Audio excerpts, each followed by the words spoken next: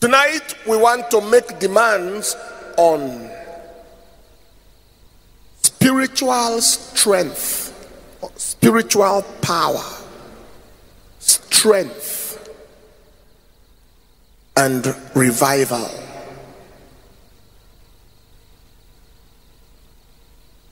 Spiritual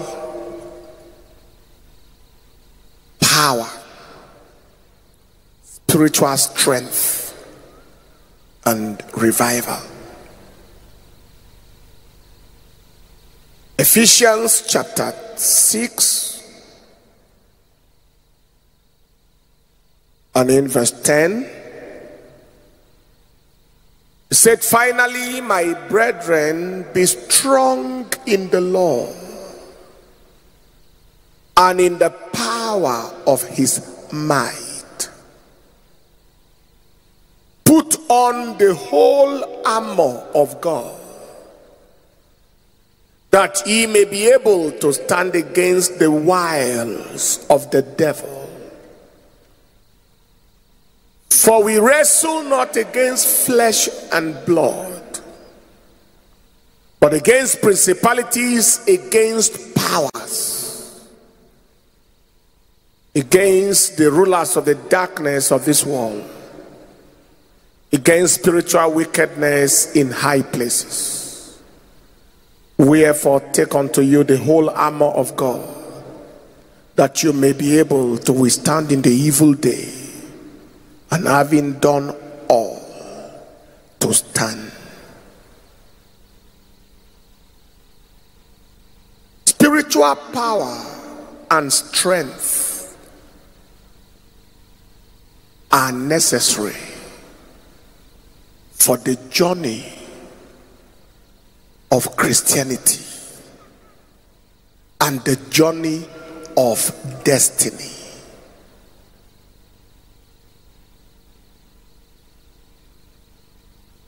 As it is in the physical, so it is in the spiritual.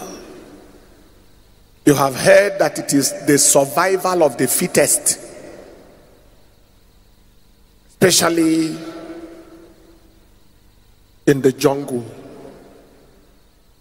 As it is in the physical, so it is in the spiritual. The welfare of your spirit determines the welfare of your destiny. Nobody can be weak spiritually. He cannot afford to be weak spiritually. Why is spiritual power or spiritual strength necessary? Number one, the strength of your spirit determines the extent of your victory in the conflicts of life. The strength of your spirit determines the extent of your victory in the conflicts of life. Life is warfare, not funfair. I heard that from God's servant Bishop David Oyedepo for the first time. Life is a battlefield, not a playground. For we wrestle, we wrestle, we wrestle. And the success or the victory in the battle is determined by your strength. He said, "Be strong in the Lord, for we wrestle." We are in a fight, so you can't afford to be weak. One translation said, "We are fighting persons without bodies." There are people we encounter all the time. They are wearing suit and shoe physically, but they are different in the realm of the spirit. In the night, they are something else. Be strong in the Lord, because we are in a fight. The people you meet with in the office every day and the people who appear for the same interview with you, you don't know where they are coming from.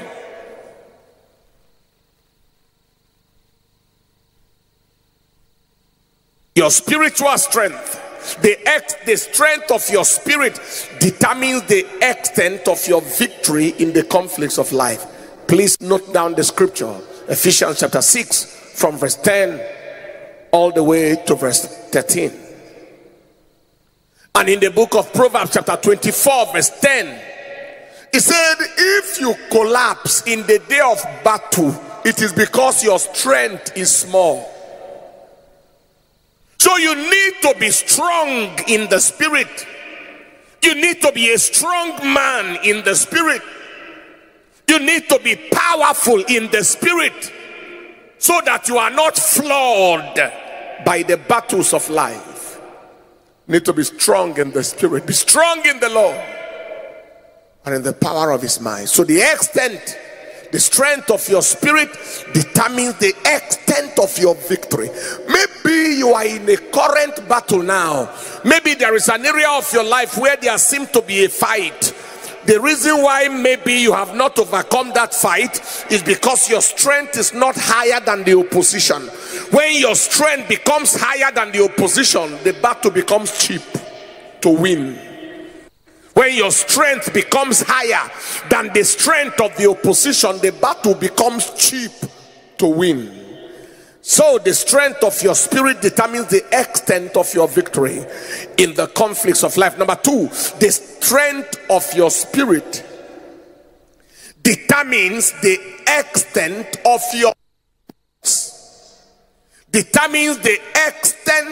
your exploits.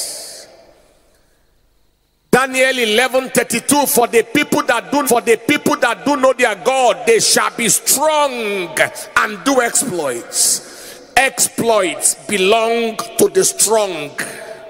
The weak don't do exploits. It's the strong that do exploits. You have to be strong in the spirit. Exploits refer to attention commanding results. Exploits are talking about generationally impacting results. They shall be strong and do exploits. The weak cannot do exploits. Am I communicating at all?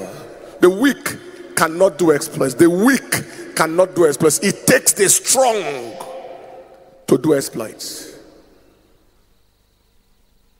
Where we are sitting under now, by his mercies under God, is a generational attention commanding structure.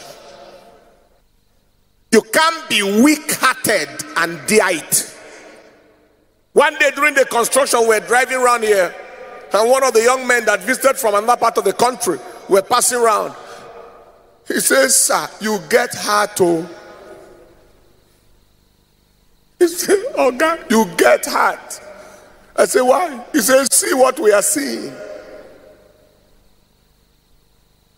That statement he has made has been made not once, not twice, not thrice.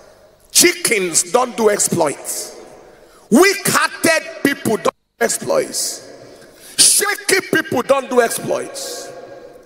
The people that do know their God, they shall be strong. Exploits belong to the strong, to the aggressive, to the violent, to the audacious. So I am advertising to you tonight spiritual audacity to make demands on spiritual fervency, and then you step into the realm of those kind of results that will command your generation's attention and exploit the devil and his kingdom. Anybody stepping into the realm of that exploit, shout the loudest amen.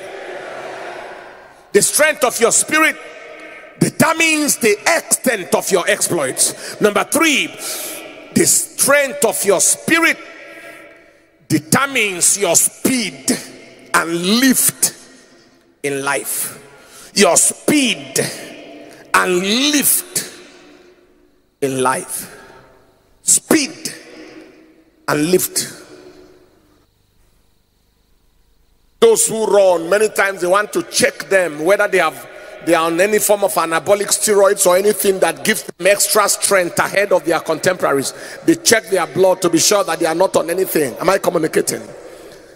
God speaking about the horse in scripture in Job chapter 39 and in verse 19. Job 39 and in verse 19, he said, hast thou given the horse strength? Hast thou clothed his neck with thunder? Can you make him afraid as a grasshopper? The glory of his nostrils is terrible. He powered in the valley.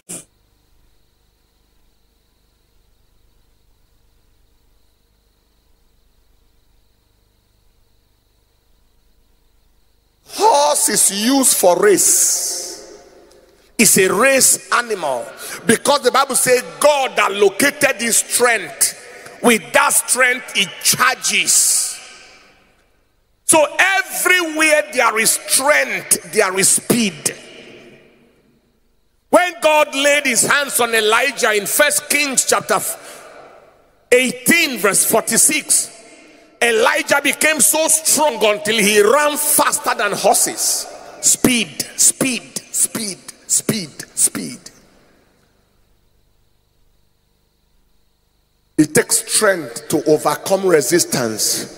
Whatever is resisting your progress, whatever is resisting your motion can be overcome by strength. When your strength increases, your speed increases. When your strength increases, you lift up high. Habakkuk chapter 3 verse 19 said, the Lord will guard my feet with strength. The Lord is my strength, and he will make my feet like hinds feet, and will make me to walk upon my high places. So when you have more spiritual strength, to begin to run faster than your contemporaries. You even run faster than some who started before you. Am I speaking to somebody at all? If your life is so slow currently, it's because your spiritual strength is small. But I prophesy to somebody today, that strength that is coming to make you to take charge and take the lead is coming upon you tonight. Shout the louder, amen. Lift your right hand and say, Father, I receive the strength for speed, the speed of the overtaker. I receive the strength for speed. I receive it now. Shout the loudest, amen. Take your seat in the presence of the Lord. Is God speaking to somebody here at all? So how many of us are convinced that you need spiritual strength? It's a calamity to be a weakling in the realm of the spirit. It's a calamity, it's a tragedy to be weak spiritually. To be weak spiritually is a state of emergency. It's a calamitous existence. And that shall not be your portion in the name of Jesus Christ. And so the strength of your spirit determines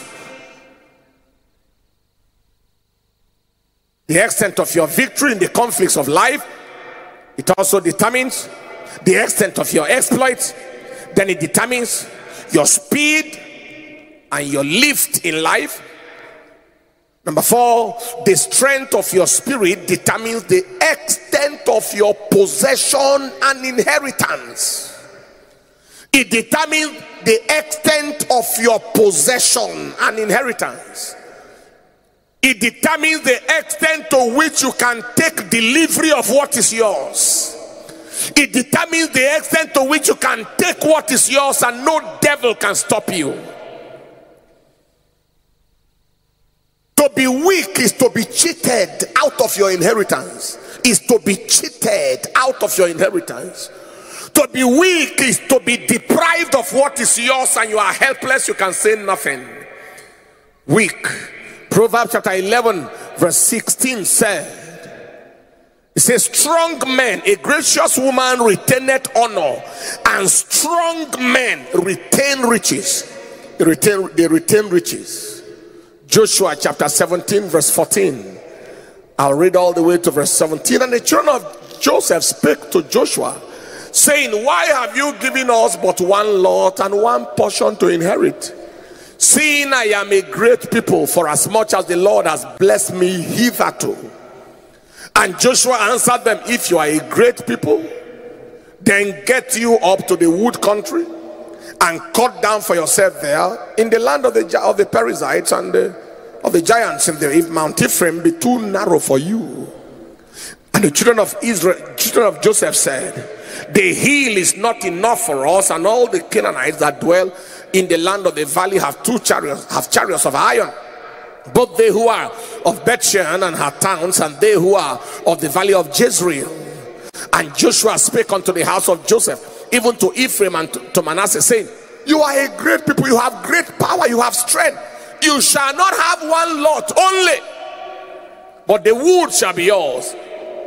The mountain shall be thine, for it is a wood, and you shall cut it down, and the outgoings of it shall be thine. For thou shalt drive out the Canaanites, though they have iron chariots, and though they be strong. What is he talking about? You have power. You are not permitted to maintain one lot. Am I communicating?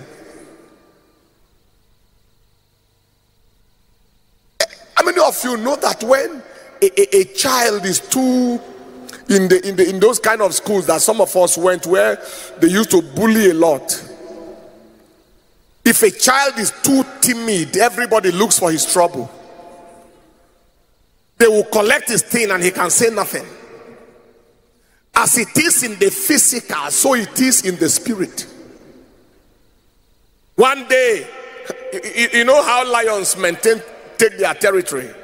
One day I saw I saw on our channel Dunamis TV, the wildlife, and I saw a lion, a lone lion, just moving. I don't know what happened to him from where he came, and he just stepped into the pride of another lion, the family of another lion, with a male and some females and children, and he fought that male until he drove him out and took possession of a new territory.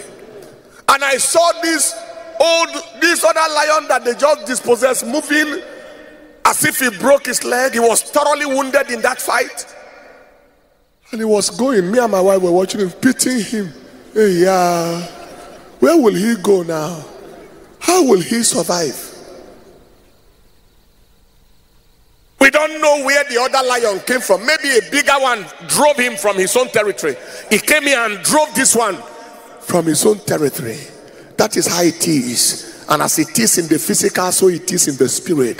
There are things belonging to you in the hand of the devil that you must take back this year. That amen is too paralyzed. There are things belonging to you that are in the hands of witches and wizards, ancestral spirits, occultic powers, that you must take back this year. If God is speaking, you say loud amen. You have labored so much to still be empty-handed. You have given tithes and offerings and given everything for your life to still be empty and vacant like this. I prophesy today, by the reason of the strength and the power that will come upon you tonight, what is yours in the hands of the devil shall be dispossessed from that hand and taken delivery of by you. Shout the loudest, amen. Look at somebody by yourself, say, you need strength to take what is yours. Take your seat. You remember what the Bible said in Matthew chapter 11 verse 12? From the days of John the Baptist till now, the kingdom of heaven suffer violent, and the gentle taketh it by force. The violent, the aggressive, the audacious, the strong, the violent taketh it by force. How violent you are, how aggressive you are, how audacious you are, how strong you are, determines what you are going to be able to take. And somebody here tonight to receive that baptism of aggression and violence, and baptism of resilience, and you will take what is yours. Shout the loudest amen. Shout the loudest amen. Shout amen at the top of your voice.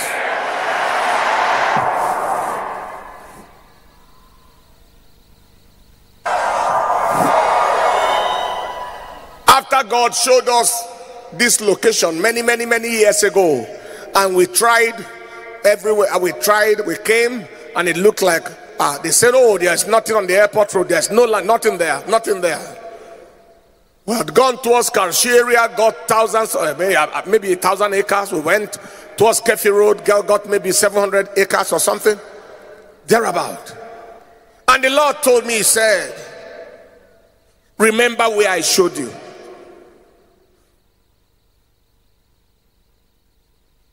So what do we do? So go there, look for it.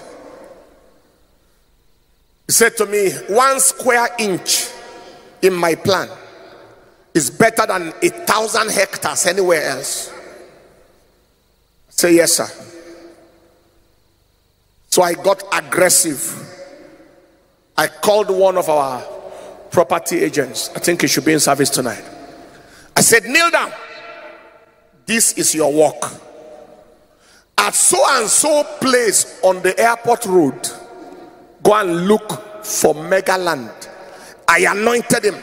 I said, if it is my work, if I'm a property agent, I would have searched for it. But that is your work. For that purpose, you are anointed. Go and bring it. The violent taketh it. You don't sit down. You don't take it by begging. You don't take it by crying. You don't take it by sentiment. You take it by violence. You take it by force. Under 1 week, he was back. Say, I found a place. There are hundreds of hectares, and they are ready to sell as much as we can buy. Wow, let's go. And the rest of it, they say, is history. I impart upon you the same ruggedness tonight, resilience and strength of spirit, everything belonging to God that God wants you to take. Whatever you are meant to take for God or for yourself, I release the baptism of violence, the baptism of aggression. Receive it now in the name of Jesus. What about all the other lands? They will fulfill their purposes. All of them. None shall be wasted. But he says, remember this place first. That was where we came. Am I communicating? When it is time to pray, I like you to pray. All the energy you possess, the requisite strength to dispossess the enemy of what is mine. Lord, I am asking for it. The spiritual energy, the resilience needed to take from the devil what is mine. I receive it. Take your seat in the presence of the Lord. And by the time this has happened this year, all the things that should have come to you in the last 10 years will arrive in the same year. And people will be surprised at what has happened to you. And the strength of your spirit determines the extent of your victory, and the strength of your spirit determines the extent of your exploits, and it determines your speed and lift in life, and the strength of your spirit determines the extent of your possession and inheritance. And finally, the strength of your spirit determines the longevity of your relationship with God. It determines the longevity of your relationship with God. This is a summary. How strong you are determines how long you stand in God. How strong you are determines how long you will stand in God. Ephesians 6:10 said, be strong in the Lord. And then verse 13 said, having done all, to stand. How strong you are determines how long you can stand. There are people who are so weak spiritually that their spiritual life does not exceed just a few months or a few days or a few years or something. How long, how strong you are determines how long you stand. There are people we knew from the university days who saw the strength at that time and saw the fire at that time. And today they say, I am not disappointed that many decades after you are still on your feet and you are still on fire for God, having done all to stand. If you don't want to backslide today and front slide tomorrow, you need strength in the spirit. We live in a world that is filled with distractions, filled with temptations, filled with traps, and filled with snares. You need to be strong in the spirit in order to last in God, to last on your feet. Am I communicating at all? Our people say that it is not good to know one person twice. That is, you knew him as a normal person, then you are now knowing him as a madman. It is not good for one person to be having two identities. It's not good to know somebody that is on fire today for God, and the next day we saw him in the nightclub dancing his life away.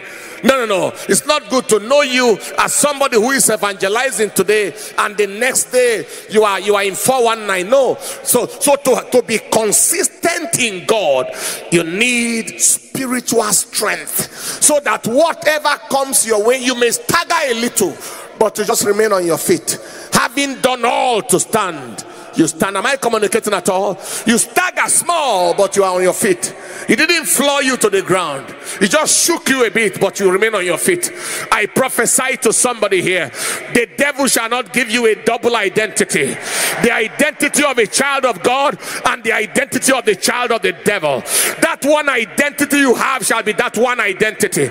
Shout the loudest, amen. Take your seat. Did God speak to anybody tonight? Spiritual strength, spiritual power, very, very important. What is the way of strength? What is the way of power? What is the way of spiritual revival? Number one, waiting on the Lord. This is one of the ways, and this is what we are doing now, that can increase your spiritual strength, increase your spiritual power, increase the revival climate upon your life.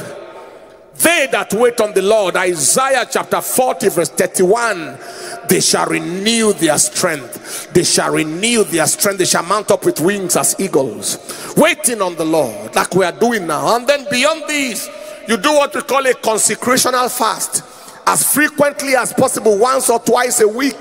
Beyond now, you are waiting on the Lord, not for money, not for car, not for wife, not for husband, but for spiritual strength and energy, for spiritual power and fire. Waiting on the Lord is key. Number one, secret number one. Number two is the knowledge of God. The knowledge of God. The people that do know their God, they shall be strong. Daniel 11:32b part. They shall be strong and they shall do exploits. Coming to the point where you just don't know about God, but you know God. You are not just going to church, but you know God. You have experience with God. You have relationship with God. It's not your father's relationship you are depending on, not your mother's relationship, not even your pastor's relationship. His relationship with God is okay to cover you, but you know God yourself. The people that do know their God. So every time you are saying, Lord, show me yourself, reveal yourself to me, that I may know him and the power of his resurrection. When you are doing like that, you are building up strength. You are building up strength. The knowledge of God. Number three is the fullness of word. Fullness of word. Worded people are strong people. The fullness of word. Eating and feeding on the word of God on a consistent basis. 1 John chapter 2 verse 14. John the beloved was speaking. He said, I have written to you, fathers, because you have known him that is from the beginning. I have written unto you, young men, because you are strong and the word of God abideth in you. When you are loaded with word, you can't be weak. When you are loaded with word, you can't be weak. When you are loaded with word, you can't be shaky. Am I communicating at all? Somebody comes to you and says, I saw a dream where he saw the devil, not you, in a coffin. You will be laughing. You say, go and sleep. If you love the person and the person has good intention towards you, then you tell him it will not happen. It is the devil you saw. If it is somebody who doesn't like you, who said he came and saw such a thing, tell him this is the last time you will see such a thing about me. See it for yourself.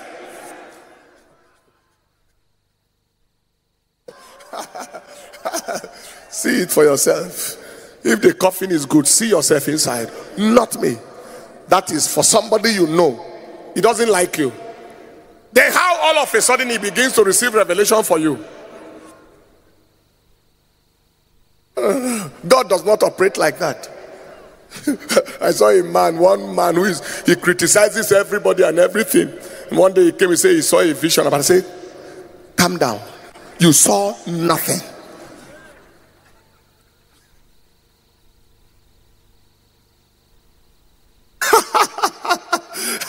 I'm like, God will not bypass those who love you to show things to people who hate you. He will show you, use your wife to show you something, or your brother, or somebody who has your interest at heart. Am I communicating at all? So the fullness of word, was that number 2? The fullness of word. When you are loaded with word, then because Matthew 4:4 said, man shall not live by bread alone, but by every word that proceeds from the mouth of God. From the word of God, strength comes. You live, you are made strong by word. That was number 3. Number 4 is appearance in Zion. The way you came here now, you came to renew strength. We have come unto the Lord. We have come unto the Lord. We have come to Jehovah. We have come to renew. Your hands. We have come unto the Lord. We have come unto the Lord. We have come to the Father. We have come. Psalm 84 verse 7 says, they go from strength to strength. Every one of them in Zion appeareth before the Lord. So tonight, you are passing to a higher level of strength. And I'm going to be speaking extensively in this regard by Sunday service. Don't miss it for anything. You are passing by this appearance today. You are passing to a new level of strength. In Jesus' precious name. Finally, the life of joy and praise.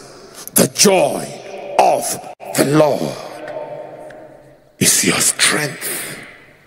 Joy is key to strength. Habakkuk chapter 3 verse 18 to 19, it said, I will rejoice in the Lord. I will joy in the God of my salvation. The Lord God is my strength. You see, so where there is joy, there must be strength. Where there is praise, there must be strength. Everything that, every invitation to depression is an invitation to destruction. Is an invitation to weakness. Whatever depresses you deprives you of energy. It deprives you of energy. So you must make up your mind to consciously cultivate the joy of the Lord. Be excited, be joyful. If it doesn't happen on its own, make it happen. Make it happen. Make it happen. And it's a new day for you. Somebody here tonight, strength is coming upon your life. Every battle that defeated you before this year, the strength coming upon you will make you overcome that battle. Your life is going to produce unusual exploits. I prophesy speed by strength in the name of Jesus. I prophesy your possession, your inheritance, your wealth and your resources by spiritual strength shall enter your hands in the name of Jesus. And I prophesy spiritual stability and longevity. You will not be up today and down tomorrow. Strength is released upon you in the name of Jesus. And the grace to wait on the Lord, the grace to know the Lord, the grace to receive the fullness of the word, and to be faithful in appearance in Zion, and to maintain your joy and your praise. That grace is released upon you in the name of the Father, and of the Son, and of the Holy Ghost. Lift your hands and let's appreciate him for his word to us tonight. Lift your hands and lift your voice, appreciate him.